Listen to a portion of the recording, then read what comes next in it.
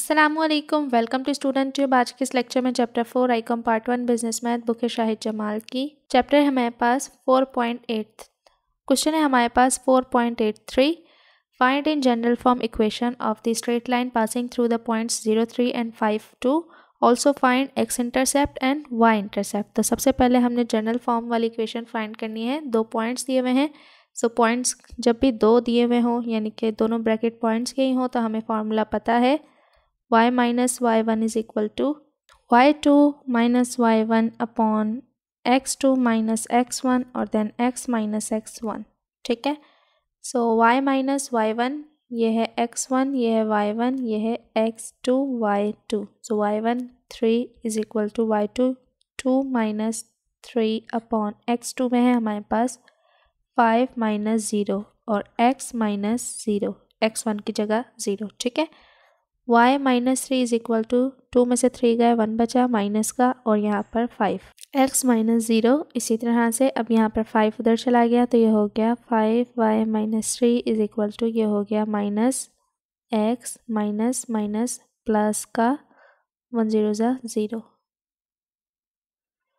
अब यहाँ पर 5y माइनस 5 3 ज़ा 15 is equal to minus x plus 0।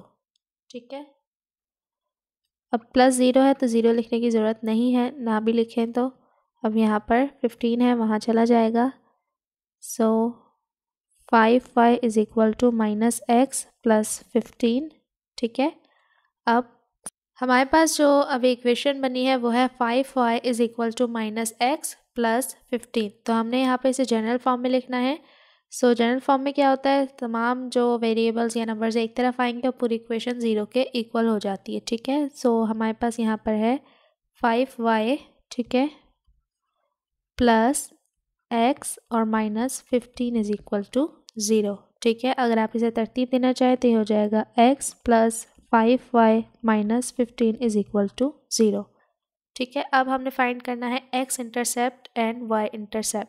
अब इक्वेशन में से हमें y इंटरसेप्ट और x इंटरसेप्ट निकालना है। तो x इंटरसेप्ट और y इंटरसेप्ट हमने पहले किया नहीं है, बट ये वाला तरीका जो है इक्वेशन से निकालना ये थोड़ा डिफरेंट है बट बहुत ही ज़्यादा आसान है। तो सबसे पहले हमने इस इक्वेशन को करना है स्टैंडर्ड फॉर्म में। किस तरह से, x plus 5y is equal to 15। ठीक है, यानी कि ax plus by is equal to 15। ठीक है, अब हमने क्या करना है, y इंटरसेप्ट निकालना होगा तो x को 0 करेंगे और x इंटरसेप्ट निकालना होगा तो y को 0 करेंगे। तो सबसे पहले हम निकालते हैं x इंटरसेप्ट।